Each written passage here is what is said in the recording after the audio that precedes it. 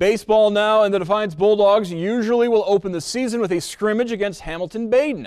This year, the schedule simply didn't allow that to happen. But today in Columbus, the defending state champs take on the Rams in the final game of the season with the Division II state crown on the line. Bulldogs, the home team, bottom of the first. Connor Steichman lines a single into left field. Shea Smitty moves up to second base. His Louisville Cardinals with a big win over Ohio State in the NCAA regionals today. Later in the inning, Charlie Gordon fly ball to right. Smitty will score on the sac fly. Defiance takes the 1-0 advantage. Next half inning, Badin gets that run back. Mitchell Raley flies out. Emilio Gonzalez makes the catch, but Ross Mulcair scores. It's 1-1. Game goes to extras. Defiance wins 3-2 as Austin Taylor, the walk-off hit to score Smitty. As the Bulldogs are back-to-back state champs, they win their third title in the last 4 years.